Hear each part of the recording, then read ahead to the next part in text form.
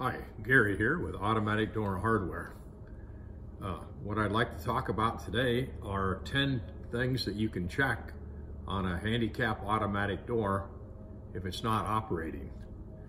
The first thing to check would be to see if the position switch is on. Automatic doors generally have a power switch, which may be an illuminated switch, or it may just be an on-off switch. You might even have an on-off hold-open switch. And it could be that that is just off. It's just, you'd be surprised at the amount of people that, especially young kids, that might come through and jump up and flip that switch off. And it may be as simple as turning the switch back on. If your automatic door still doesn't operate, then another tip would be to go back to the circuit breaker. That should be labeled on which circuit that door is on, and make sure that that is not tripped or off for some reason. If that's on, then another item to check would be to operate each push button and see if it opens the door. If you notice that maybe the interior button works but the exterior doesn't, then it may be as simple as pulling apart that exterior push plate and checking to see if the battery is good in it. Oftentimes they either use a 9-volt battery or AA batteries in them, or even a coin cell battery. And it could be that that's bad, or it may even be the push button.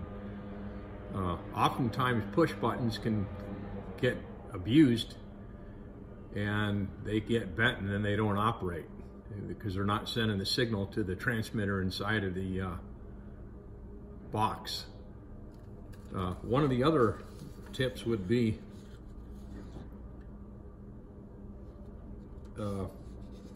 if you do have a low battery, to go ahead and replace it with a new one and see if that takes care of the problem. Another thing to look for would be, especially on exterior push buttons, would be to see if the push button is not a weatherproof push button, and maybe the transmitter has water damage where it's corroded and not working anymore. In that case, you'd want to make sure that you get a weatherproof push button,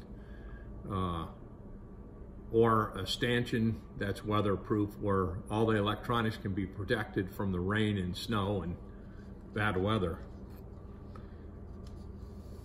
If everything that you've checked so far doesn't seem to do anything, and your push button has a proper battery in it, and the power is on, and your circuit breaker is on, it still doesn't operate,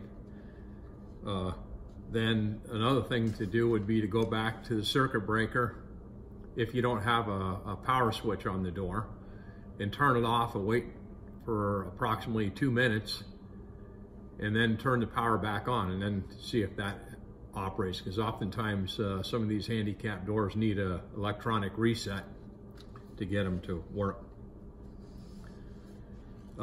Another tip would be, if your door runs sporadically and doesn't close, it could be that you have a broken spring, or somebody's removed the arm on the door opener and put it back on in the incorrect position. And generally in most automatic doors, not all are the same, but most of them, if you put the door on a hold open, let the spindle of the operator wind up, and then attach the door arm when the door is in the 90-degree open position, and then tighten it down, that should take care of that problem. And as always, you may have to run a power reset on it, because a lot of these new automatic door openers have computers in them which need to be rebooted anytime anything's changed on them.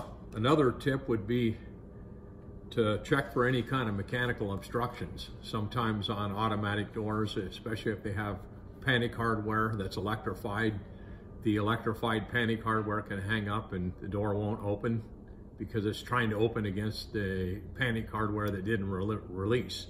Or you could even have an electric strike that's not releasing.